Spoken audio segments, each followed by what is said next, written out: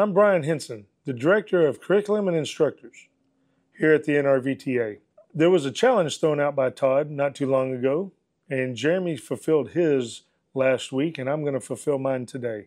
I've got a couple questions that I have not seen, and I'm going to read them to you, and then I'm going to answer the questions for you.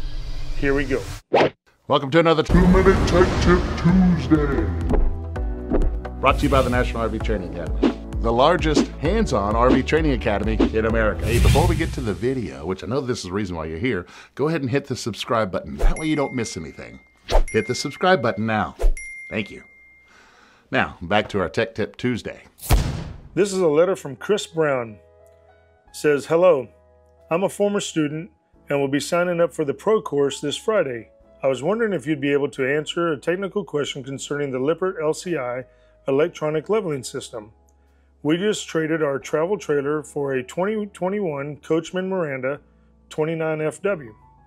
I'm currently parked in my driveway, which has at least a 3-degree slope. Back of the coach is higher than the front. When I use the auto leveler, the front wheels of the coach are off the ground by at least 4 to 5 inches. I know this isn't good. I have had the same result with the manual level attempt. Is the 3-degree slope too much for the leveling system to handle? Thank you very much. First of all, to understand that the wheels being off of the ground is not necessarily a good thing, but it's not necessarily a bad thing. There's a couple ways that I would actually approach this. Level up with it and then put some blocks under that front axle so that it'll be held up. If not, the shackles on there could twist over and then your axle will be out of position. The other way to do it is to actually get something like an Anderson block to where you can drive up on it and actually support that axle. It's not necessarily a bad thing for the Lippert leveling system, but it does need to be supported. So if I was you, I'd definitely look at blocking it up and making sure it's supported so that when you're ready to go camping, you can hook up and head out. Why do most Lippert leveling systems give a low voltage from William Harris? A Lippert leveling system needs a lot of voltage to be able to pick your rig up and level it out.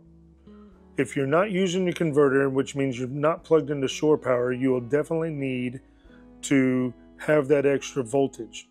One of the ways that I actually look at it is see what the voltage is being pulled under load while you're trying to use your leveling system.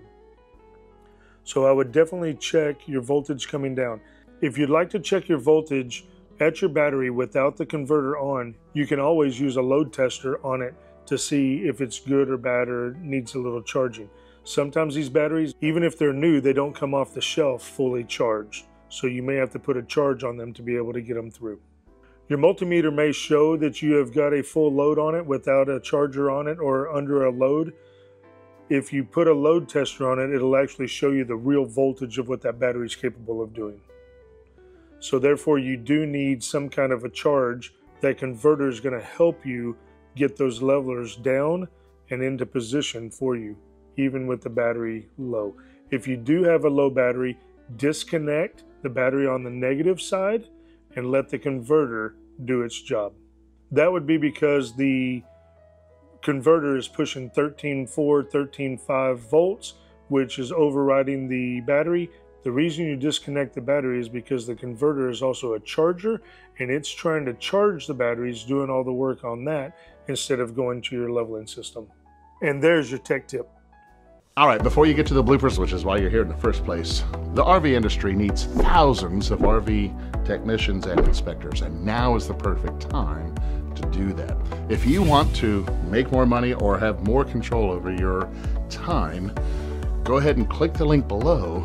Or if you just want to learn how to fix your own RV, got something for you there. Head over to rvtechcourse.com and get started today.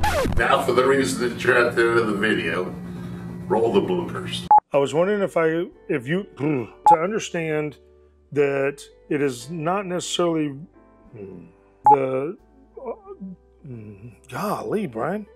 To understand that it's not lost it. Voltage for the while you're trying to do that. If you definitely, you can always use